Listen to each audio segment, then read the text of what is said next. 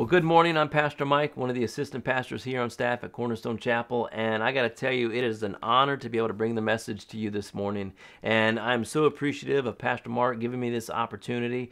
And you know what? This is going to be a challenge because when Pastor Mark kicked this off several weeks ago, it's been like home run after home run, and as he's been talking about what it means to have the true shepherd, to someone who we can trust to lead us, to care for us, and to bring healing in our lives. And then last week, my wife hit a home run, not only out of the stadium, but out of the parking lot when she talked about God being the one who teaches us to trim the excess in our lives. But we're going to do our best this morning. But before we go any further, you know, it's kind of funny, I guess, but when the quarantine first happened, there was a lot of pastors who were posting some stuff on Facebook and social media, just talking about, you know, how are we going to do this to be able to deliver a message with nobody in our congregations, nobody in the seats, no faces to look at, nobody to kind of interact with. And there was post after post where a lot of pastors were putting stuffed animals and then puppets from the children ministry in the chairs, and whether or not they preached like that or not, I have no idea, but we thought it was kind of funny. And we even kind of joked a little bit where we thought, you know what, we know most everybody who does come to Cornerstone, and we know where they all sit because, you know, they sit in the same spot week after week. And so we thought we could just print out pictures of their faces and tape them on the back of the chairs, and that would at least give some eye contacts and people that we can just preach to. But, you know, of course we didn't do that. But this morning I did do something a little different, and I thought that I just set up my own cast of characters here that I thought I would just take a second just to introduce you. So check this out. So let's kick things off with the Black Panther, Admiral Akbar, Assassin Droid IG-88, Bosk the Bounty Hunter, Mr. Potato Head, minus mouth, Ultimate Warrior, Andre the Giant, Lando Calrissian, Michelangelo and Donatello, Jabba the Hutt, Julio Franco, Alfie, Kylo Ren, Bernie Kosar and Ozzie Newsome, John Hannibal Smith from the A-Team, I love it when a plan comes together, Larry Nance, Animal, Gonzo, Fozzie, Fonzie, The Child, aka Baby Yoda, Skeletor, and last but not least, Mr. Rogers and Daniel Striped Tiger. Whew. So it is so awesome to have my cast of characters here with me, my friends, my companions for this journey, and it is so awesome to be in your living rooms today bringing the word. So, you know, Pastor Mark and Mel have done a phenomenal job with this series of trusting our shepherd, experiencing God's goodness in not so good times. And so what I want to do is take what they've done and just kind of build on that, so we understand that God, we can trust him to be our good shepherd, right?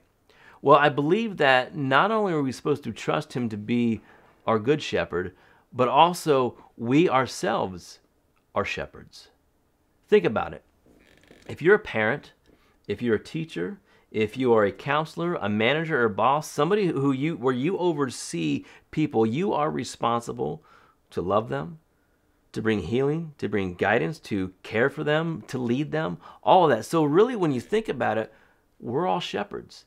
And so Jesus has given us the perfect model of how we are supposed to shepherd. But I believe we're not just supposed to shepherd people within our sphere of influence. I really believe that we're supposed to go beyond our sphere of influence and really reach out to and shepherd the people in this world who we would consider to be marginalized, the marginalized in society. Now, what does that mean? Well, usually it's a greater society that kind of dictates who's in and who's out. Maybe you've experienced this before. Oftentimes, this can be somebody being on the outskirts based on finances, the economy. Often poor. It definitely includes people of different races. Oftentimes, based on your race, you are on the outskirts of society.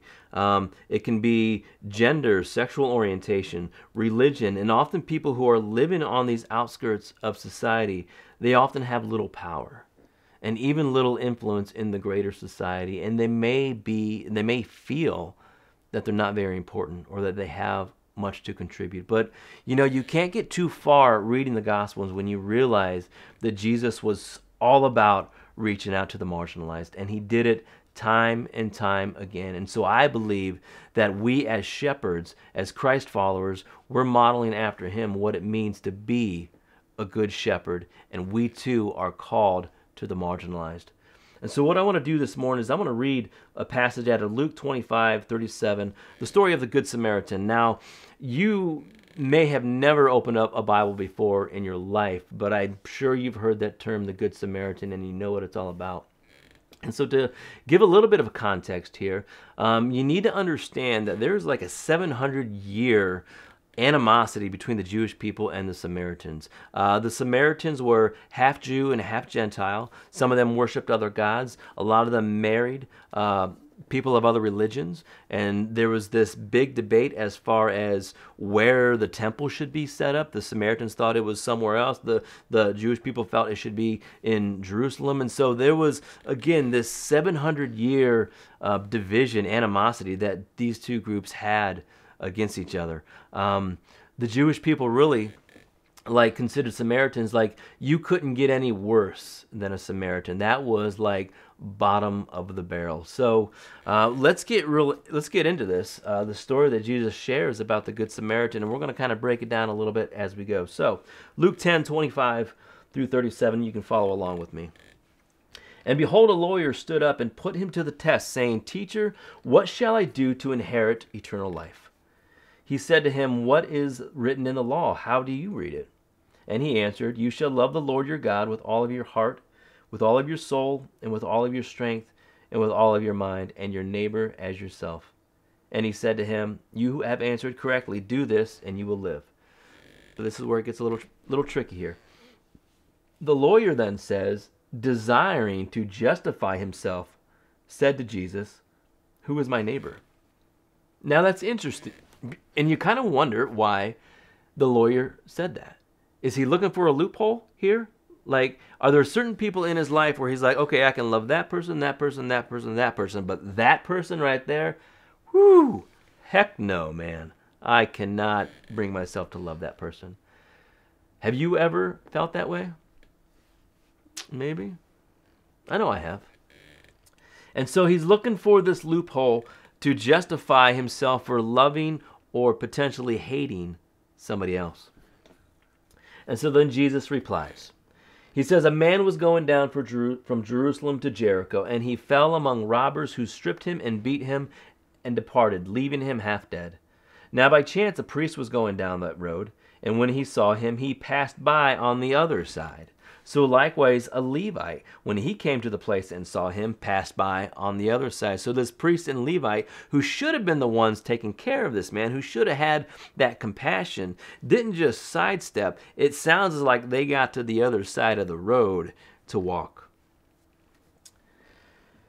But a Samaritan, as he journeyed, came to where he was, and when he saw him, he had compassion. He went to him, bound up his wounds, pouring on oil and wine. Then he set him on his own animal, brought him to an inn, and took care of him. And the next day he took out 2 denarii and gave it to the innkeeper, saying, "Take care of him, and whatever you spend I will repay you when I come back." Now, did you pick up on all of what the Samaritan did? Not only did he have compassion on this man, he picked him up, put him on his own animal, and then they walked to the inn. He bandaged him, he took care of his wounds, and then when he goes to leave the next day, he gives money to the innkeeper, which scholars say basically the amount that he gave was about 3 to 4 weeks' wages to take care of this man. That, in my opinion, is going above and beyond for those who are in need. Jesus finished saying to the lawyer, "Which of these 3 do you think proved to be a neighbor to the man who fell among the robbers?" He said, "The one who showed mercy." And Jesus said to him, "You go and do likewise." It's really interesting there because why didn't the lawyer say the Samaritan? Why didn't he just call it out? Though the Samaritan, he's the good guy in the story. But he just happened to say, the one who showed mercy. Makes me think that maybe even the lawyer had a hard time fathoming that Jesus was calling him to love the marginalized, the Samaritans who they have had years upon years of hatred and animosity and difference. So, of course, we see the Samaritan here. He is the hero, and he really is the one who Jesus is teaching how his listeners were supposed to emulate. And I believe this story is for us today.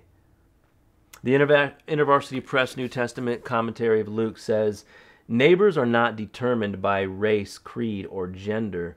Neighbors consist of anyone in need made in the image of God. I love that. Made in the image of God. Think about it. Have you ever been in need? We all have, of course, right? If we've ever been in need,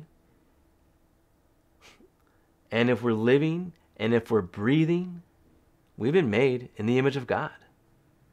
And I think this is why this bothers God so much when there is division, because when you look back at Genesis 1 and you see the creation of the world, man is the last thing to be created, and God says to the Trinity, Jesus and the Holy Spirit, he says, let us make man in our own image. And so not only is this amazing because we see how we kind of have this sort of special place among creation, that we humans, nothing else is created in the image of God, but we are. And so I think because the original intent would be that there would be unity, because the Trinity, of course, that there's unity there, right? And so when God says, let us make man in our own image, the expectation would be that man would be united like the Trinity. At least that was the hope, I'm sure. But I'm sure when God sees all of the division, it just breaks his heart. And going back to this reality that we are created in the image of God, that should humble us. That should cause us to look a little bit differently on people who may be a little different than us, who look a little different, who talk a little different, who believe and live differently than us. Because the reality of what I see in Scripture, they're still created in the image of God. And since we are created in the image of God, we don't have the right to bring down or belittle the image of God just because we don't agree with it or understand where they're coming from. So for the remainder of our time here, what I'd like to do is I want to just kind of point out a few different things in which ways I believe that God is calling us to reach out to the marginalized in our society, to those who have been pushed to the outskirts, to those who are in need.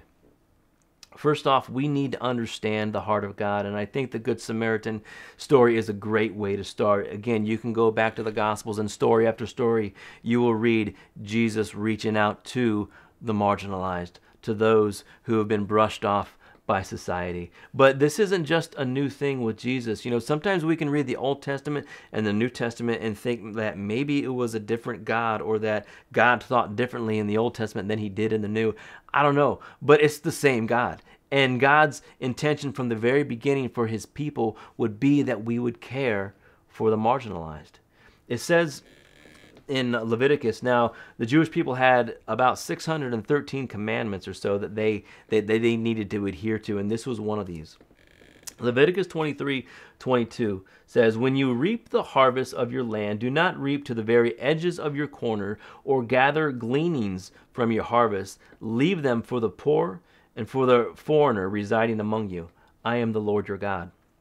And likewise, Deuteronomy 24:19 says, when you are harvesting in your field and you overlook a sheaf, now a sheaf is a big bundle of grain. When you overlook a sheaf, do not go back for it. Leave it for the foreigner, the fatherless, and the widow, so that the Lord your God may bless you in all your work, in all the work of your hands. Now, now think about this real quick. You've got a field. Now that field is your livelihood. So that's where you get your food for your family for the year. That's where you take and sell so that you can continue to provide for your family and provide for more grain for the next year. And then what God says is this: leave a corner of it. Don't glean all of it. If you drop some, leave it there on the ground. Don't pick it up. Just leave it there. And I want you to leave it for the widow, the orphan, and the foreigner. People who are traveling through. We would today call them immigrants. So don't look at all this as yours for the taking. Like, you need to actually give it. It's very similar to the not modern concept of tithing, but we call it tithing today. We give 10% to the Lord.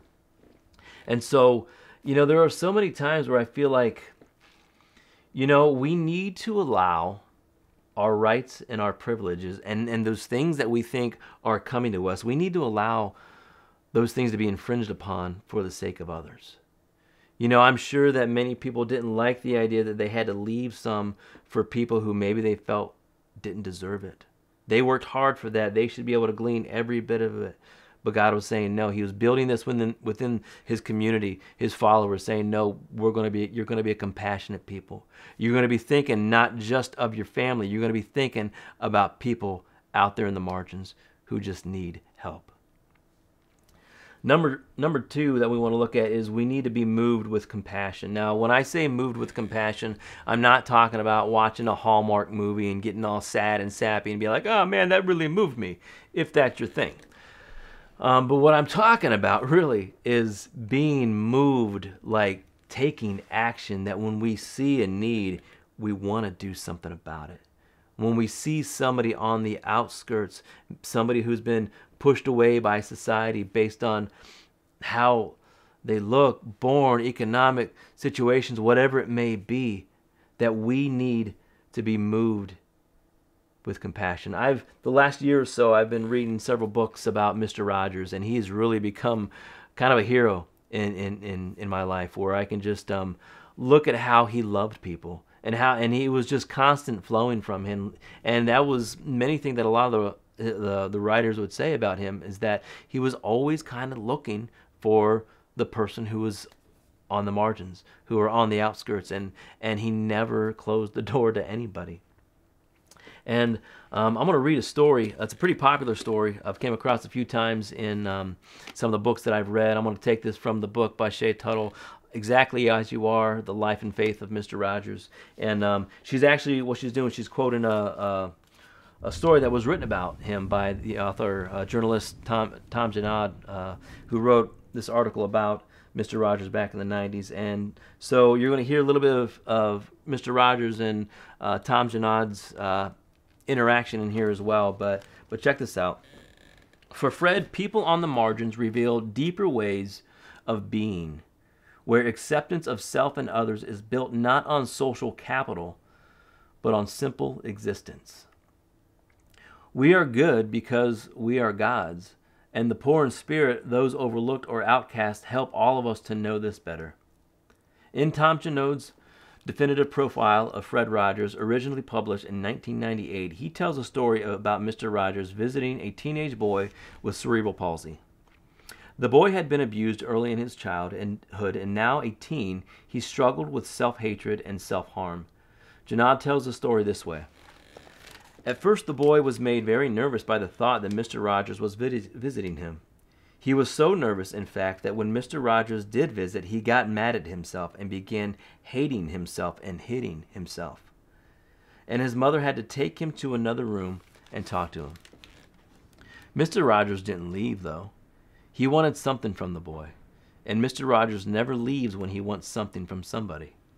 He just waited patiently, and when the boy came back, Mr. Rogers talked to him. And then he made his request. He said, I would like you to do something for me. Would you do something for me? On his computer, the boy answered yes, of course. He would do anything for Mr. Rogers. So Mr. Rogers said, I would like you to pray for me. Will you pray for me? When Fred told Tom this story, Tom complimented him on asking the boy for his prayers, since this would surely make the boy feel proud and important. But Fred was confused by his response. Oh, heavens no, Tom, he said. I didn't ask him for his prayers for him. I asked for me. I asked because I think that anyone who has gone through challenges like that must be very close to God. I asked him because I wanted his intercession. People who are different, who have been marginalized by society, are spiritual teachers and friends of God. Now, whether or not you believe that part, that people with struggles and challenges in life are particularly closer to God, that's up for you to debate. I love that thought myself, and just the fact that Mr. Rogers was able to look at this young teen and see that he's created in the image of God, and that he is created with purpose, and he had a voice and a capacity to contribute far beyond maybe he ever thought he could by praying for Mr. Rogers. So we need to be moved with compassion. We need to look in the eyes of those who are hurting, those who are in need, those who are on the margins, and speak value into their lives. And lastly, we need to be able to take a stand sometimes. You know, I want to read a pretty familiar story out of the book of Mark, Mark 11. Go ahead and turn with me there if you have your Bibles open, or you can follow along here. But this is one of those scenes when Jesus just shows how passionate he can be about reaching the marginalized. Mark 11:15 through 19. And Jesus came to Jerusalem, and he entered the temple and began to drive out those who sold, those who bought in the temple, and he overturned the tables of the money changers and the seats of those who sold pigeons. And he would not allow anyone to carry anything through the temple.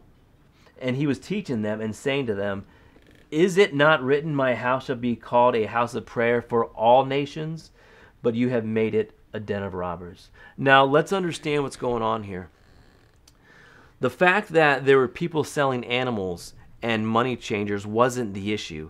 In fact, they were there out of convenience, because you had people traveling for miles upon miles, days upon days, just to get to the temple to offer sacrifices and to worship their God.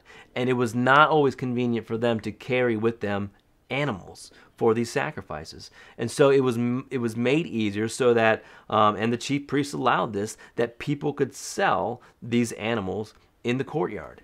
And so that way they didn't have to bring them with them. And you needed money changers, because you would have foreign currency, Roman currency, Greek currency, that the temple wouldn't accept. And so therefore it had to be changed into a currency that the temple would recognize. And so these were necessary. These selling animals, these money changers were necessary. But the place where this took place is where I think the big issue was. If you take a look at this map here, you see the temple. You see right there in the middle, that big structure. Now that's the sanctuary. And that's where you would want to get as close there to worship God as possible. And when you look at the divisions here, you'll see that the priests were the only ones who were allowed to get close to the sanctuary. And just outside of that, the men were allowed to be right there. And behind them, in the same court, it was called the court of women. They were allowed to be on the south side, the women there. But outside here, in the courtyard, that's where the Gentiles, that's as far as the Gentiles could go. And you know what was going on there? You guessed it. That's where they were selling all of the animals. Now imagine going to a place like let's just say the West Side Market here in Cleveland. If you've ever been there, you know all of the sights and the sounds and the smells and all the things that can be really, really distracting. You know, that would be a really, really hard place to go and just worship and hear from the Lord. You know? And so imagine being there. The Gentiles could come this far, but they couldn't even get in there to worship God, and they had to stay out here where the animals were, where all of the distractions were, where all the stuff was going on, and it was really hard for them to be able to worship God. And so this, I believe, is why Jesus was so mad at what was going on. The book of John says that Jesus actually fashioned a whip. He made a whip.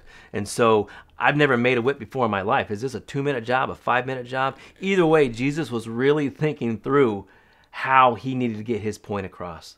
And so he did that by driving everybody out with this whip, flipping over tables, flipping over chairs, and getting everybody out of there. And you know, I think, honestly, sometimes it's okay to get ticked off when we see injustice. Now, the reality is that we still need to love. That needs to be the driving force behind everything that we do. But we can get ticked off when we see injustice. We can get passionate. We can get fired up. In fact, I think sometimes we have to, as long as we are carrying that mantle of love with us. Many of you have heard in the news and have been watching this story unfold about Ahmaud Arbery, a 25-year-old man, African-American man, who was jogging one day, and two white men thought that he was a burglar in their area, and grabbed their guns and kind of went after him. And things went down really bad, really quick, and Ahmaud was killed. And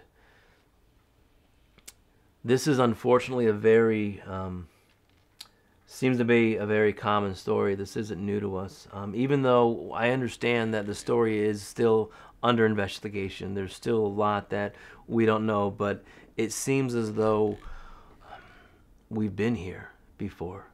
Many people are calling this a modern day lynching, and if you were alive in the 50s or the 60s, you know that this was kind of commonplace in the South. And no doubt racism is alive today. Unfortunately, all the efforts done in the civil rights movement didn't abolish racism, and I still think it's something that is worth fighting for today, because it is an absolute injustice.